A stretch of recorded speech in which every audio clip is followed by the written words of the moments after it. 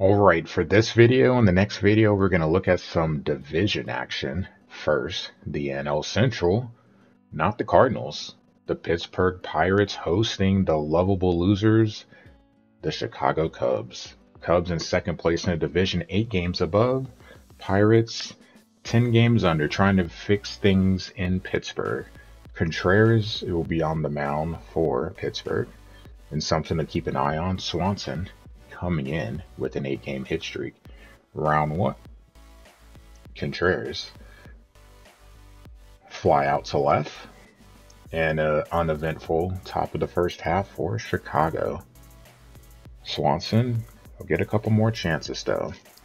Wisniewski on the mound for the Cubs, ERA just south of 4.75 at 4.72, 4-3. For Pittsburgh, all focus on Brian Reynolds. He was batting above 400 when we played him. He's in a quote-unquote slump right now, dropping to a measly 384. And in his first at-bat, he walks, and guess what? That's going to load the bases for Pittsburgh. They got to make something happen here. 2 outs later, on a full count, Connor Joe singles up the middle, and that will drive in 2. So Pittsburgh not going to waste the opportunity here. They take 2. See what they can do. Suzuki, next inning, inside outs one to right, and McCutchen showing the glove out there in right field, making the catch. We'll take another look here with StatCast. Good route, or great route, like pretty much a perfect route. Nice diving play by Kutch. Keeps Suzuki off of first. Top of the third, Nico Horner lines one down the line and left, and guess what? That's going to get the opening salvo going, or whatever you want to call it, going for the Cubs. Sliding in the second, 2-1.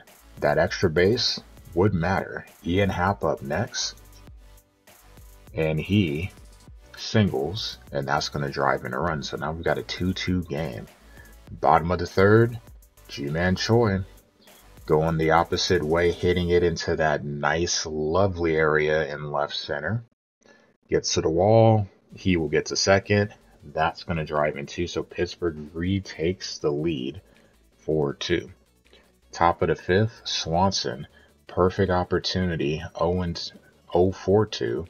Trying to get something going, but he flies out the catch. Tough luck. Top of the sixth, though, Cubs would take advantage. Yan Gomes, full count, bases loaded, everyone moving, everyone coming home. Grand slam. Chicago flips the script, down 2, up 2. 5th home run of the season for Gomes, and the Cubs, they just keep finding ways to produce runs. It isn't always the guys you expect. They just find ways. Top of the 7th, Swanson, 1-2 count. Man, he's not going to keep that hit streak going. Flies out in foul territory.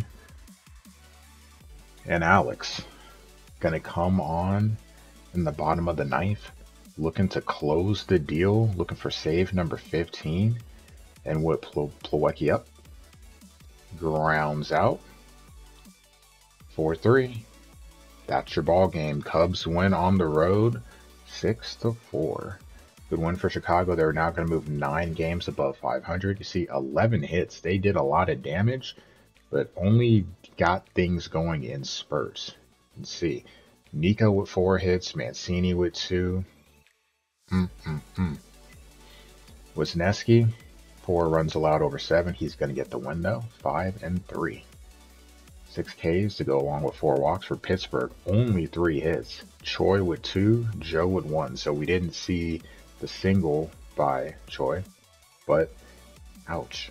Reynolds, no hits, hit by pitch. Didn't take him till late in the game until he got his first actual at bat. A lot of plate appearances where he got the first without touching the ball.